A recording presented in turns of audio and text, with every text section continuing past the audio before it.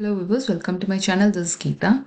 Today we'll be solving a question from M.A.T 2007 question paper. A boatman rows to a place 45 km distant and back in 20 hours. He finds that he can row 12 km with the stream in the same time as 4 km against the stream. Find the speed of the stream. The speed of stream can be found by subtracting downstream speed and upstream speed and divided by 2. So in this problem, from the first set of data we have a boatman rows to a place 45 km distant. So the distance the boatman traveled is 45 km and back in 20 hours. So the distance traveled is 45 km plus 45 km back. So which is in 20 hours. So the total time taken is here 20 hours. So time equals 20 hours. He finds that he can row 12 km with the stream in same time as 4 km against the stream. So 12 km with the stream is downstream. So distance downstream is 12 kilometers and distance upstream, which is against the stream, is 4 kilometers. Now since we know the time which is total for the complete journey is 20 hours, let's have everything in terms of time. So from this formula we know here is speed equals distance by time. Since we are going to find everything in terms of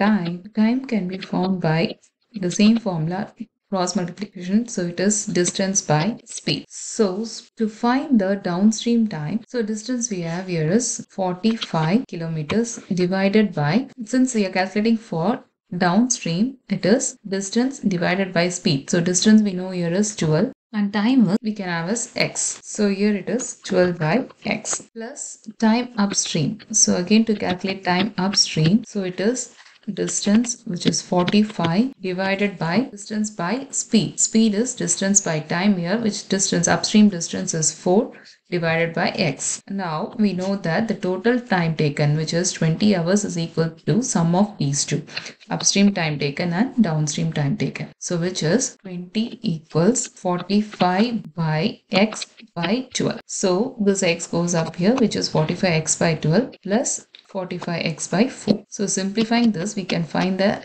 value of x, which is this b. So the LCM for 12 and 4 is 12. So which is 20 equals 1. So 45x plus 4 times 3 is 12, which is 45 times 3 is 135x. 12 times 20, which is 240 equals. So 45x plus 135x is 180x. So where x equals 240 divided by 180, so which is equals 0 gets cancelled. 6 times 4 is 24. 6 times 3 is 18. So now substituting the value of x to find the speed, so which is downstream speed equals 12 by x, which is 12 by x is x we know here is 4 by 3, so which is equals 3 is 12, 3 times 3 is 9. So upstream speed is, so it's 4 by x, x is 4 by 3, which is equals 4 by 4 by 3, so which is equals 4 times 3 by 4. 4 gets cancelled, 3 times 1 is 3. So 3 kilometers per hour is the speed of upstream.